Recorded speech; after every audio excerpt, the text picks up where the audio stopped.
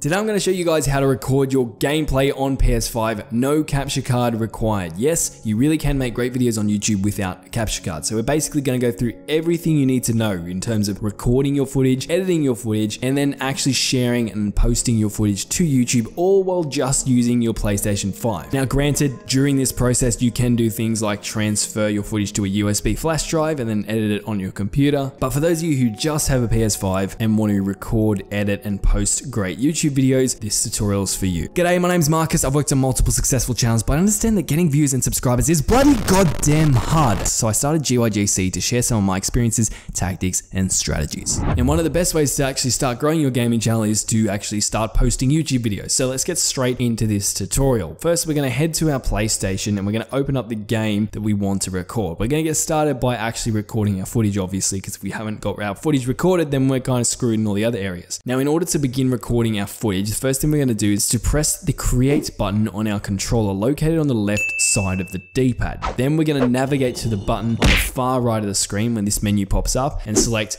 capture options. This menu is going to pop up and I'm going to walk you through what all these things do basically. So first, if your TV or monitor is capable of outputting HDR, then you want to make sure this switch is turned on. It's basically just going to make your gameplay look a little bit sexier. However, if your TV or monitor is not capable of outputting HDR, or you just can't be bothered to Google it up and figure out whether it is or not, just leave this on default. Next, let's go down to clip format and try and select MP4 because generally speaking, it's going to save you headaches if you're trying to integrate with multiple different programs or things in the future. But if you want to record in WebM for some reason, or you need to record in WebM, it's not really that big of a deal. Next, we can choose our recording resolution, which is basically going to be the quality of our video. Now, 1920 by 1080 is pretty much the standard video quality on YouTube. So it looks great, file size is pretty reasonable, and I'd recommend you just stick with that. However, if you do want to record in max quality, select 3840 by 2160. This is also known as 4K. Now, if you do select 4K, you will be unable to record in the MP4 format and your videos will be much larger, meaning if you want to record multiple videos, you'll chew through your storage incredibly quickly. But if you want to impress all of those PS4 players with your amazing 4K gameplay, this is the way to go. Finally, if you want to include your mic and party audio in your video, simply flick the corresponding switches. So now we've selected our settings, we can return to the previous menu and actually start our recording. What we're going to do is we're going to hit the start new recording button, and just like that, our gameplay will begin to record. In this case, we're culling the local feathered population, and when you're ready to stop your recording and save your clip, all you have to do is press the create button once more and hit the big stop recording button. When you do that, your video will be saved to your capture gallery automatically, and that's really it. That's how you start recording your video. So we now have our footage in our capture gallery. Now you may want to actually edit it though before you actually post it to YouTube, because unedited videos generally suck. Now if you do the majority of your editing on your computer, you can transfer the footage from your PlayStation to your computer using a USB flash drive. And I've got a separate tutorial that'll show you how to do exactly that, and I'll link that tutorial at the end of this video if you're interested. But in the meantime, let's look at how to actually edit your footage directly on your PS5 using the free app called Share Factory. Now obviously you'll need to download and open Share Factory, but when you do that, you'll see this screen. So let me quickly walk you through the basics of editing a video. First, you want to make sure you're on the video editing tab, which is the tab on the far left, and then we're going to select the new project option. You can then choose one of these pre-prepared creator kits, which will basically decide on the theme of your video. It'll provide you with an intro, an outro, a custom stickers, and transitions if you're into that kind of thing. But if you want to keep it simple, just like in this tutorial, we're just going to choose no pack. And once we do that, we'll be sent to this incredibly ugly user interface, which will allow us to select the clips that we want in our video. So not only can we edit our clip, but we can actually stitch together up to 50 clips into one coherent video, as long as that video is under 80 minutes in length. And once your footage has been selected, just hit the square button on your controller and the project will begin. Now you will be prompted to rename your project, and if you're planning on having multiple projects, I would recommend that you do rename your project to something less excruciatingly generic, but for the sake of not boring you to tears, I'm just going to jump right into this. So welcome to the Share Factory video editing interface. Now I know it looks confusing, but it's actually not that scary, so we're going to walk you through all of the basics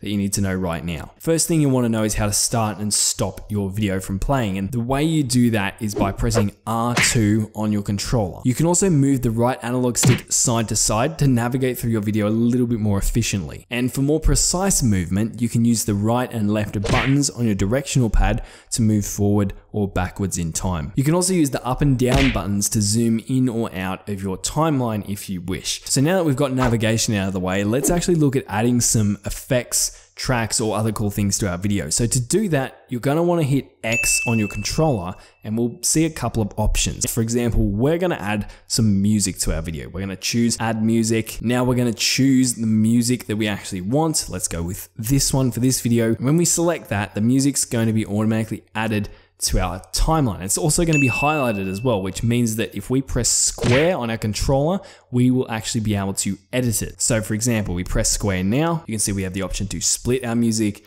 to change the volume, to move it forwards or backwards in time. We can move it all the way to the beginning if we want. We can trim our music. We can add fades in or fades out to our music. You get the idea. Now, if you do want me to go into like a really in-depth tutorial as to what specifically all of these things do, let me know in the comments. But for now, I think most of you guys will be able to figure out what these things do from here. So now that we've added music, let's go back to our project and hit square on our video clip. Because remember, square seems to allow us to edit stuff on Share Factory. So when we do that, we'll be presented with a bunch of editing options. Now again, some of these terms may seem self-explanatory, but let's go through a couple of them. Firstly, playback. Playback allows us to play our clip in reverse or rewind, or to rebound it. Let's have a look at another feature, time bender. This feature allows you basically to do slow motion or fast motion, aka bend time, so you can feel like a Marvel character. Another option you can select is this one, which will allow you to zoom in or out on your clip and also pan around it. Another crucial thing you will need to know is how to split your clip as well, which will allow you to divide your video into certain segments, which you then can move around or delete certain segments, stitch others together, basically just tidy up your video and make it a lot less boring. So I don't want this video to drag on for too long, but if you do want me to really go into depth on like what all of these things are, let me know in the comments. But for now, let's look at two last things, which the first of which is saving, the last one is exporting. So as you're going through your video, you will probably want to save the video, so if something happens, you're not going to lose all of your progress. And to do that, you're going to hit the options button on your controller and you can select to save your video. Now you may have also noticed in that same menu, when we pressed options, we could export our video, and that's what we're going to do now. That's the final step. Once we've finalized our video, we've done all of our editing, we can export our video, which is basically going to combine all of our clips and effects into one piece of footage, which we'll then be able to upload to YouTube. And so we're going to do that now. Export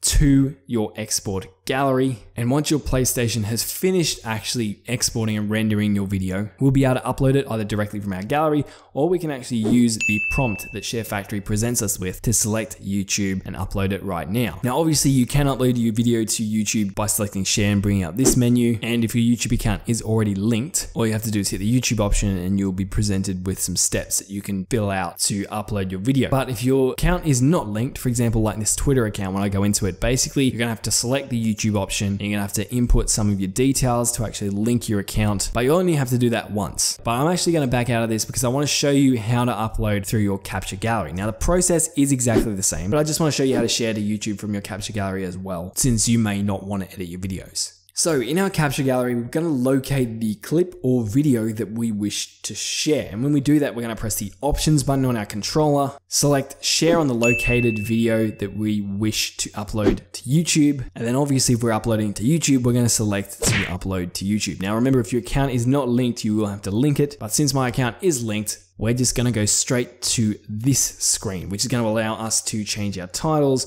our descriptions, our tags, and our privacy settings. So whether we upload to public, private, or unlisted. And once you've filled out these options, you're done. So I hope you found this tutorial helpful, but before you duck off, I do want to thank Bryce for helping me create this video.